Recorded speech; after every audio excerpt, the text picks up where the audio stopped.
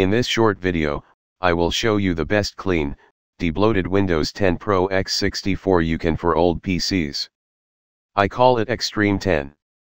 In this custom version of Windows 10, I have removed almost all of the Microsoft apps and I have disabled multiple services that tend to slow down your PC, and in a future video, I will show you some further tweaks you can make to speed up your machine a little bit more, so you can have the best Windows installation.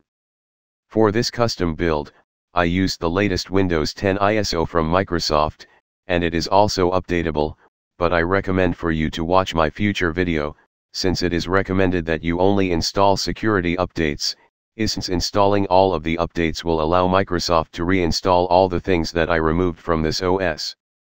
This version has no additional software and no additional registry tweaks, it only has been stripped down and some services have been disabled to give you an optimal performance.